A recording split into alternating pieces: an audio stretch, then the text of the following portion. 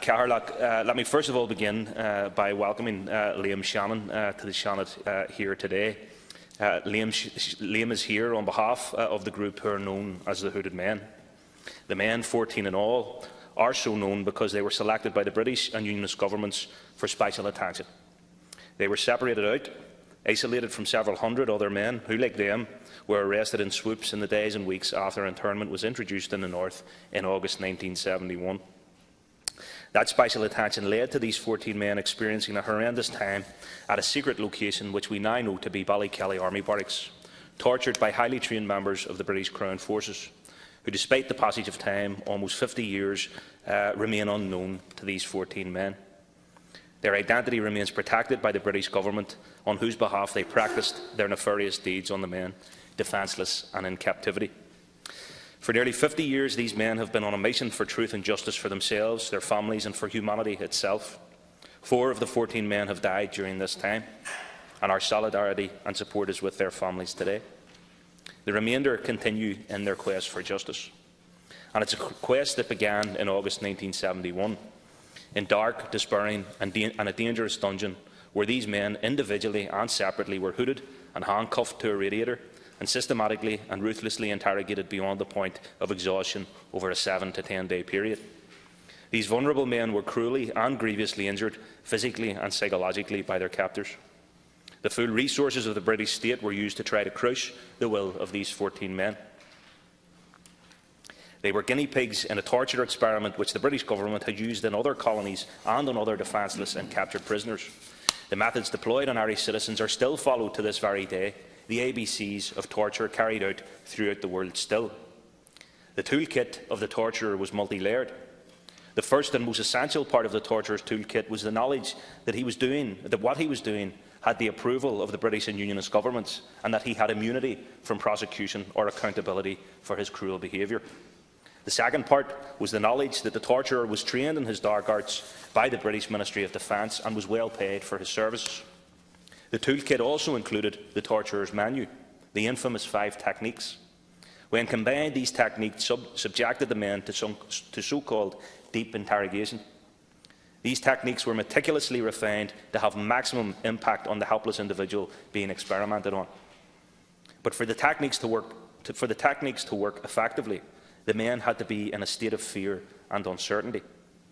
They were violently arrested from their homes by the British Crown Forces. They were taken by helicopter, hooded to an unknown destination where silence and isolation reigned. They were stripped of their clothes and personal belongings and forced to wear a boiler suit and hood. As Francie McGuigan told us at the recent briefing here in Leinster House, at times they were stripped and photographed, their torturers holding their brutalised bodies up by the hair, another form of so-called degrading treatment, just like in Guantanamo, just like in Abu Ghraib, just like in Palestine. The torturer's handbook followed meticulously even to this very day. One of the most noted stories of torture endured by the hooded men was when they were hooded. They were brought from the specially designed torture chamber at Ballykelly to a helicopter and flown for a prolonged period, but just several, 4 or 5 feet in the air. And while hooded, they were thrown out backwards from that helicopter, thinking they were God knows high up. The psychology behind all of this was to deprive the men of their normal, everyday sensory experience of life. The boiler suit and the hood over their heads covered their naked bodies. For over a week, they lived in their boiler suits and performed all bodily functions. The hood was only removed during interrogations. The 5 techniques included prolonged periods of standing against the wall, arms and legs spread-eagled, the so-called stress position, hooded day and night, deprivation of sleep by using what the men described as high-pitched hissing noise, and deprivation of food and drink. During the briefing in Leinster House recently, we were told it was like the noise went in through your head and penetrated every sinew and muscle in your body. It went down into your lungs and came out through your toes. The men were repeatedly and viciously beaten about the head and had their genitals kicked and continuously threatened with death. The effect of this was prolonged pain, physical and mental exhaustion, severe anxiety, depression, hallucinations, disorientation and repeated loss of consciousness. Having listened to the men's story, I would contest too that not only were they subjected to torture over this period, but so too were their families. These men were taken from their homes and their people.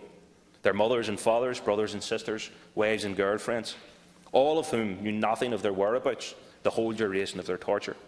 Families crippled with fear, unbeknownst to them where their loved ones were taken. So they went to hospitals, they even went to mortuaries. Their fathers went and pleaded with the RUC, who told them they hadn't got them. But we know they had them. They had them in Ballykelly barracks.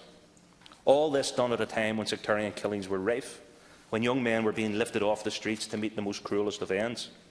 Now, can you only imagine the worry for their families, the torture for their families, when the very people who arrested them without trial were then telling their loved ones that they were gone, that they didn't have them? And what happened to them, ultimately, at the end of this prolonged period of torture? No wraparound care, no after-services, no counselling, but in the Donnghaile internment camp they went, arrested and held without trial or without charge. So the entirety and the magnitude of all these frightening ordeals continue to haunt these men to this very day. The most reasonable people know what these men experienced, in a word, was torture. Yet the reason why Liam is with us today is because the European Court of Human Rights has decided that the men weren't in fact tortured. They are here because the court has a different threshold when defining torture, and what I have just described to the House, believe it or not, according to the court, isn't torture. However, the court readily accepts that what the men experienced was inhuman and degrading treatment, and we would all agree on that, of course. But I, like I'm sure many colleagues, am baffled. Indeed, most sensible people would be baffled as to the actual legal difference between inhumane torture and degrading treatment. Between torture and inhumane and degrading treatment. What is the difference? I don't believe there is any difference. Human rights organisations around the world don't believe there's none. The Irish state believes there's none, and that's why it has taken Britain to the European courts twice since 1971. In 1971, the Irish government, on the men's behalf, took the British state to the European Court of Human Rights, the European Human Rights Commission. The Commission found the British government guilty of torturing the men, unanimously. The British government appealed that decision, and in 1978 the European Court of Human Rights reversed the Commission's verdict and found the British government guilty of inhuman and degrading treatment and not torture. And so here we are today. But under international pressure, the British government announced it would never again use the 5 techniques on defenceless prisoners.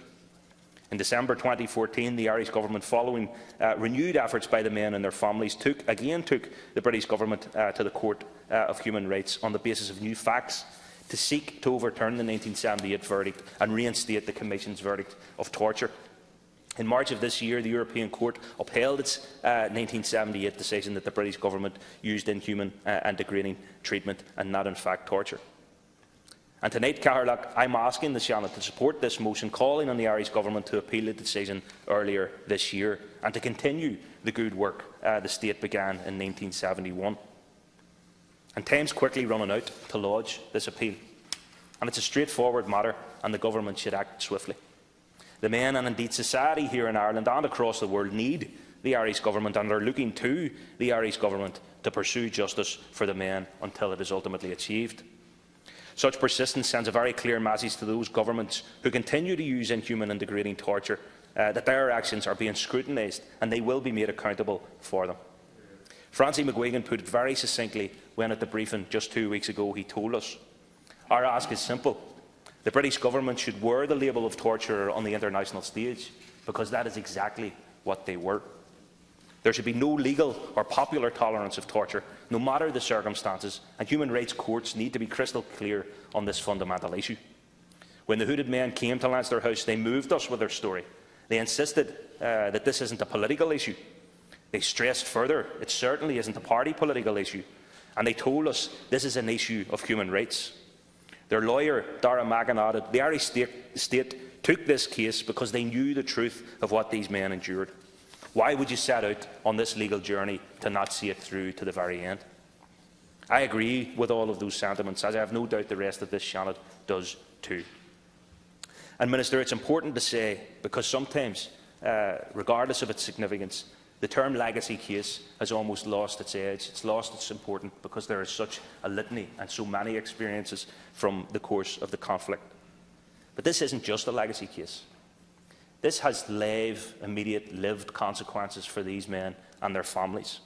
It has live legal implications for victims of torture all around the world, while states continue to use the verdict in relation to this case as some kind of cloak of convenience or cover for the torture that they inflict on citizens, whether their own or indeed from other countries. In fact, the book written by Father Fall and Monsignor Murray in 1975 on the experience of the hooded men continues to sell all around the world right to this day. Such a sad reflection on the interest in this case and the example being looked to by victims of torture all around the world in the form of the hooded men and their campaign.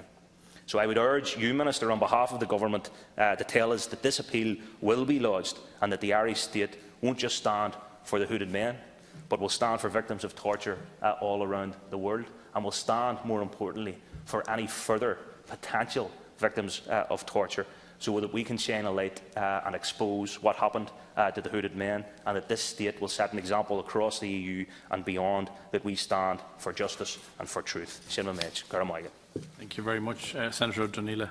And now I call on Senator Rose Conway-Walsh to second the motion, and you have 8 minutes. Go ahead. I wish to formally second the motion put forward by my colleague.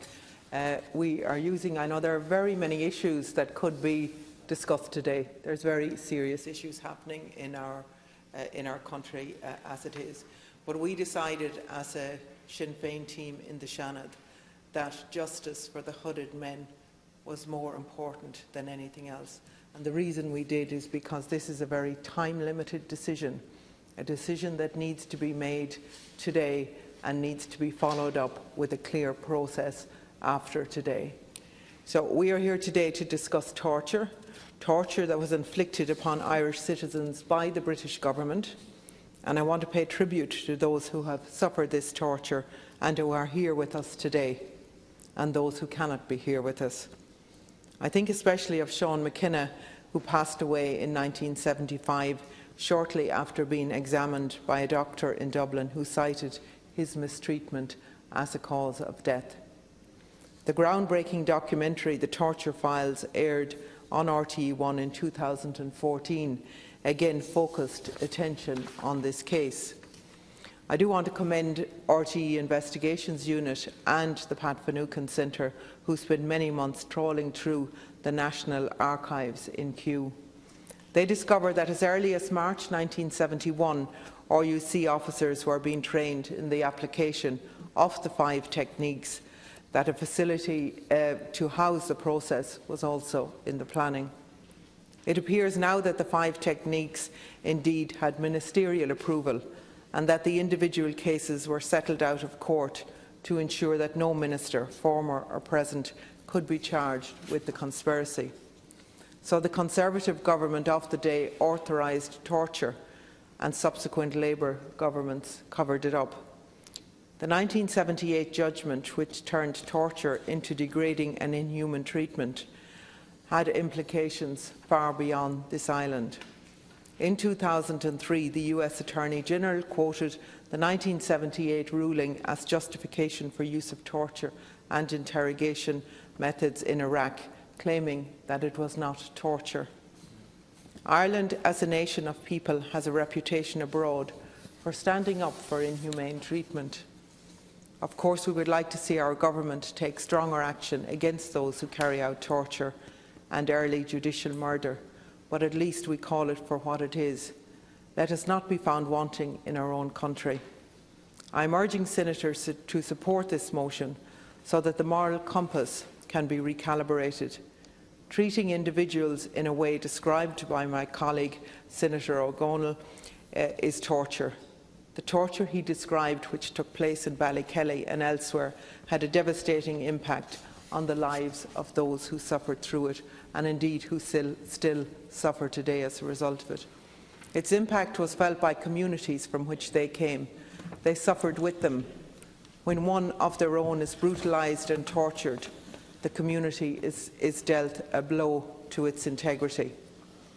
When injustice touches upon areas of human dignity, there will always be a reaction. We must ensure that this never happens again. The first step in achieving this is to define it accurately and to define it as torture. All forms of torture must be ended in Ireland, Palestine and beyond. I do understand that there is cross-party support for this motion. The appeals process must be instigated, as I said, immediately. I thank all of those who have taken an interest. I thank my own colleague, Niall, and I think it shows the merit of having somebody with the perspective, we all have a 32-county perspective, but who lived within that community and lives within that community, to be able to bring the story here to Leinster House. Because I think until the presentation was done here in the AV room a number of weeks ago, until we heard firsthand exactly from the men what they had suffered, and indeed from their solicitor, I think it brought back to us. I remember as a child being told about this and being told about the hooded men, and you know, it always seems like something abstract and something like that couldn't really have happened, you know. And you particularly have heard about the helicopter and the dropping from the helicopter and all of that. And there's a certain amount of disbelief, no matter how you hear it or whatever, you think there may be a bias or whatever. But when you hear it straight from these men in terms of exactly what was done to them, there is no question whatsoever, but it has to be named and shamed, and it has to be called torture.